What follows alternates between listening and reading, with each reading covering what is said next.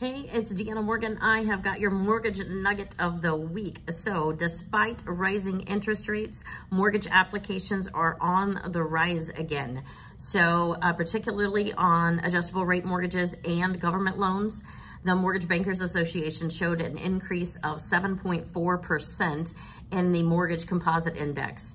Refi index is up 9.4%, seasonally adjusted purchase index up 6.6%. Adjustable rate mortgages rose 13.9% and government loans were up 13% last week.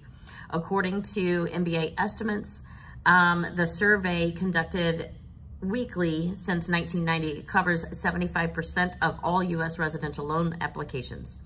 Even with higher rates, there's an uptick in applications this week in comparison to 2 weeks ago, of declines to very low levels, including a holiday week. So one reason for the increase in demand is a recent surge in investor demand.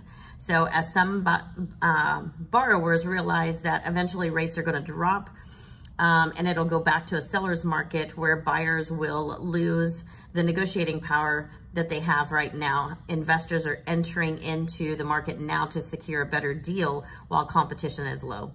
If you have any questions or if you need anything, give me a call. My number is 972-512-8182. Thanks so much. Talk to you later. Bye.